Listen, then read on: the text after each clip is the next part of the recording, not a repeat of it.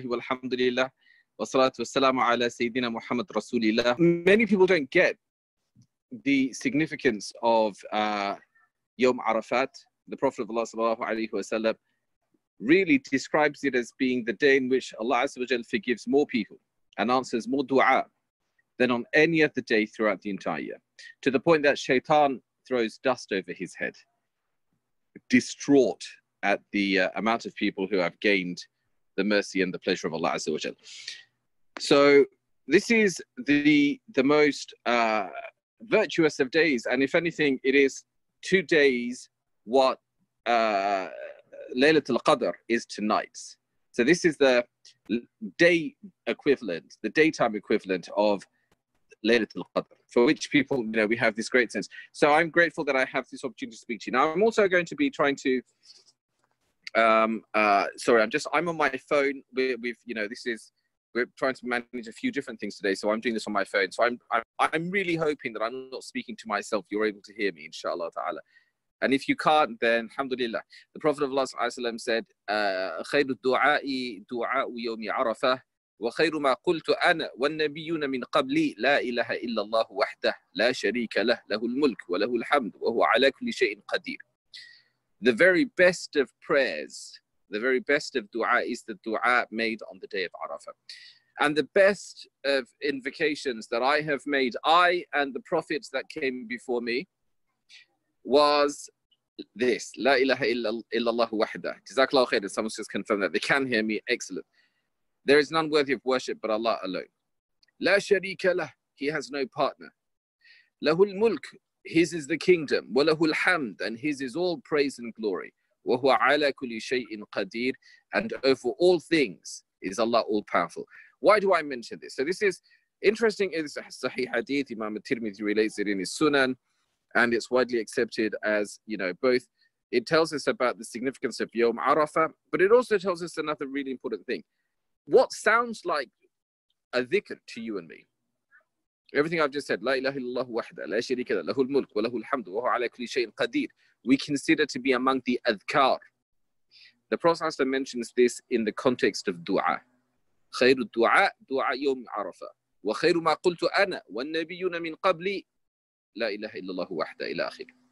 He said the very best of dua is the dua of Arafah, and the best invocation that I and the prophets before me have made is what essentially is not really a dua as such. We think of a dua as, oh Allah, please grant me this. Oh Allah, please forgive my sins. Oh Allah, I ask of you Jannah. And that is beautiful dua. Yeah, the Prophet of Allah sallallahu alaihi wasallam said, Afdalu dhikri la ilaha illallah وَأَفْضَلُ الدُّعَاء الْحَمْدُ لِلَّهِ. The very best of dhikr is La ilaha illallah, and the very best of dua is Alhamdulillah. So what does this tell us? It tells us that calling unto Allah is connecting with Him by recognizing Him. And this period of time right now, the reason for the sanctity of Yawm Arafah is because it is Yawm Arafah Adamu Rabbahu. Yawm, the day on which Adam came on, after having been sent onto earth, was made to recognize and find the way to win himself his way back into the bounty of his Lord. This is the Yawm Arafah, because Allah Azza wa Jal said, قُلْنَا هَبِطُوا مِنْكُمْ بَعْضُهَا لِبَعْضٍ عَدُوا بَعْضُكُمْ لِبَعْضٍ عَدُوا. We said to Adam and Hawa, اهبطوا منها. Get down from Jannah. بَعْضُكُمْ لِبَعْضٍ عَدُوا. And your offspring will have enmity between them. وَلَكُمْ فِي الْأَرْضِ مُسْتَقَرٌّ وَمَتَاعٌ إِلَّا حِينٍ. And for a period of time, the earth will be your place of residing. The earth will be where you stay and where you live your lives. فَإِمَّا يَأْتِيَنَّكُمْ مِنِّي هُدًى. Now, should there come to you from me guidance? And what is the guidance? That which brings you back to me after having been banished, sent away for a period of time, cast out of Jannatu Adn, the Garden of Eden. إِمَّا يَتِيَنَّكُمْ مِنِّي هُدًى فَمَنْ تَبِعَ هُدَايَ فَلَا خَوْفٌ عَلَيْهِمْ وَلَهُمْ يَحْزَنُونَ. Should guidance then come to you from me, then whosoever follows my guidance, my guidance, i.e. the guidance that leads you to me. فَلَا خَوْفٌ عَلَيْهِمْ وَلَهُمْ يَحْزَنُونَ. No fear will they suffer, nor will they have cause to grieve. My brothers and sisters, this is the day of Arafah, in which Allah Azza wa Jal forgives vast amounts of his servants because they turn to him and follow in the footsteps of their father Adam alayhi salatu wassalam, their mother Hawa alayhi salatu wassalam. فَتَلَقَّى آدَمُ مِنْ رَبِّهِ كَلِمَاتٍ فَتَابَ عَلَيْهِ. It was here on this day that Adam received from his Lord certain words, and finally was he able to make his peace with Allah. Was he able to achieve redemption from Allah Azza wa Jal. So to be absolved, this is the day. This is why this day, is a day that really our words need to be, and I'm grateful to the organizers. They said to me, you've got 15 minutes. I said, alhamdulillah. Because this is the day when the words we share among ourselves need to be minimized, because it's a day when the words we present to Allah Azza wa Jal, this is what it's all about. But it's the point of legacy. Whoever hold on to the guidance that comes to you thereafter will have no cause to fear, nor will they grieve. So the legacy that Adam alayhi salatu wasalam received on this day was to make his peace with Allah. The legacy that he leaves for his offspring, and that Allah Azza wa Jalla said, Anbiya and Rusul, to the children of Adam, was how we make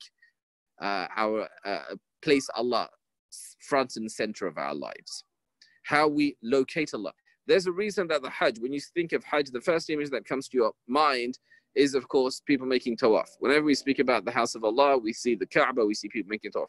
That's a very physical expression of placing Allah front and center. Go to Mecca, the house of Allah. But this instead is meant to inform, it's meant to inspire and enthuse us for the rest of our lives. You can only do tawaf in Mecca. Tawaf is an act of worship that can't be done anywhere else in the world. But keeping Allah in the center of our lives, what the tawaf symbolizes is an obligation that we're meant to take with us for the rest of our lives. And this is what Nabi and Khalilullah Ibrahim alayhi salatu wasalam, and his wife, our mother Hajar alayhi salam, his son Ismail alayhi salatu wasalam, what they represent for us on the day that is celebrated tomorrow, the day of recognition, the day of ma'rifah, the day that Ibrahim and his son have made their peace. When Ibrahim says to his son, finally, inni ara fil manami anni adbahuk, I'm seeing myself in a dream that I'm putting you to the knife, that I'm slaughtering you. Fanzur madha tara. Now tell me, dear son, what do you make of this? Qala ya abati if'al ma tu'mar. My dear father, do as you are instructed. The day of recognition, the day of reconciling and making their peace with what seemed an insurmountable task, a huge asking, is Yom Arafah. But the day that comes after is the day of reward, So this is the legacy that is bequeathed to us. And it's to commemorate this, that for centuries and centuries, generations and generations, thousands of years later, we have the privilege of marking this day, celebrating this day, making takbir. Allahu Akbar, Allahu Akbar. Takbir at what? Takbir at the triumph of faith over doubt, of rising to Allah Azza wa Jal, rising to the occasion, rising to the worship of Allah Azza wa Jal, and placing that above all else, and thereby finding victory in this world and for all of eternity. And Allah Azza wa Jal didn't debase or forsake his beloved Al-Khalil alayhi salatu wasalam. He says, وَفَدَيْنَاهُ يَا إِبْرَاهِيمْ قَدْ صَدَقْتَ الرُّؤْيَا. Ibrahim, you've done it, you have fulfilled. And so فَدَيْنَاهُ بِذِبْحٍ عَظِيمٍ. Instead of having to make this enormous personal sacrifice, Allah Azza wa Jal was pleased with the spirit of faith that burned brightly within the hearts of Ibrahim and his son and his wife. And this is the fulfillment. This is what we take away. And this is why the Quran says, لَن يَنَالَ اللَّهَ لُحُومُهَا. It's not the meat, the flesh, the relation that you have with the heavens, your relationship with Allah Azza wa Jal, that thing that comes from your heart and links you to above the seven heavens and the earth and with the arsh of Allah Azza wa Jal. That's what gets to Allah. So this is our legacy. Let Eid, therefore, not just be an occasion of nice clothes. Allah Azza wa Jalla makes this day a day of, and this occasion an occasion of reflection. It's not just about giving money to the people who are poor around the world and suffering, but also to connect. People feed, alhamdulillah. That's the thing that people do. There are people hungry. It's in the human fitrah. You don't even have to have iman. You don't even have to have faith to feel that we need to support our brothers and sisters who are hungry, who are thirsty, who are dying. There's a human response that brings us to that. But a faith-based response is one that is concerned with the hunger and the thirst and the poverty and the suffering, but it's also concerned with the preservation of the faith of generations, countless generations to come. I end with this reflection. Allah Azza wa Jal instructed Ibrahim alayhi salam to take Hajar, to take Ismail, yet a small child, a baby in arms, to this place with nothing. Ibrahim alayhi salatu wasalam, and his belief in the promise of God and his sense of a legacy can be seen in the dua he makes. Rabbi inni askantu min dhurriyyati. Lord, I've left my only child, biwad ghayri dhi zar', in a valley which has no cultivation, no fruit, no vegetable, no means of survival.